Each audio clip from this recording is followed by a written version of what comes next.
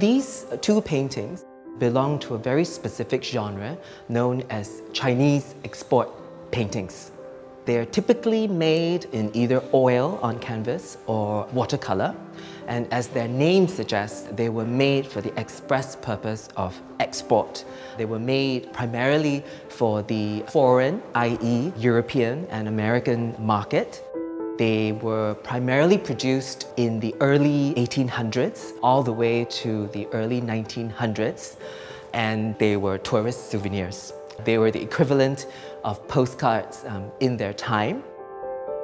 The one on the right depicts the city of Fuzhou or Fuzhou, which we also know in Singapore as Hokkiens.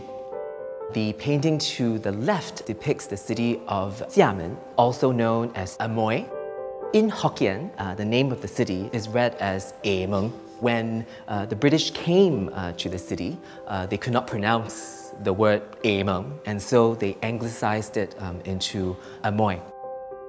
These two cities feature quite significantly in Singapore's history because all three cities, Fuzhou, Amoy and Singapore, were important ports and trading settlements in Asia that were administered by the British. And significant amount of immigration took place between Fuzhou and Amoy to Singapore.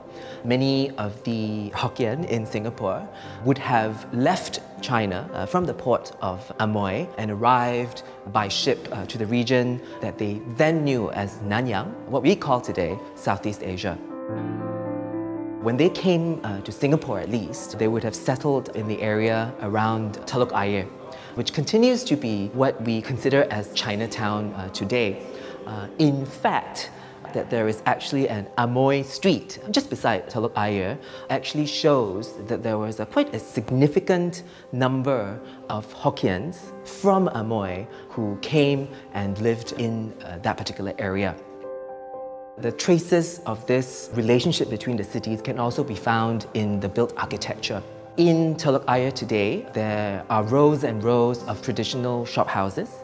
The shophouse architecture was such an efficient way of conducting a business with the residential areas upstairs and with business downstairs. If you go to Amoy, you would also find these there.